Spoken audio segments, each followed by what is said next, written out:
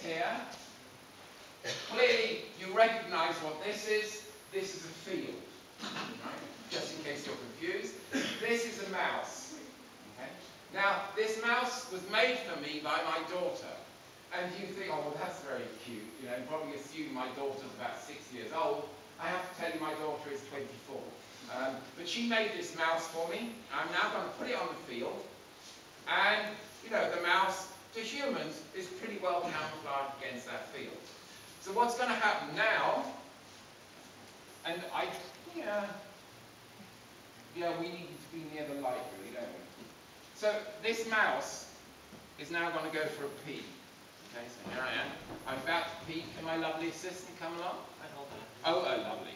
Okay, so the mouse goes for a pee. Okay, so now, just want to hold it up maybe? Okay, so my mouse has gone for a pee. And maybe you can see a bit, but you can't see very much. But now I'm going to simulate Kestrel UV vision for you. Okay? So what's going to happen? I hope this will work, even in this low light. The Kestrel comes along, and when he comes along the UV, when he comes along the urine, you can see that the urine is really starting to glow. So what the Kestrel would see would be very bright light. You can maybe see that here. There, the urine has gone onto the tissue. And you can see that it really, really lights up in the ultraviolet.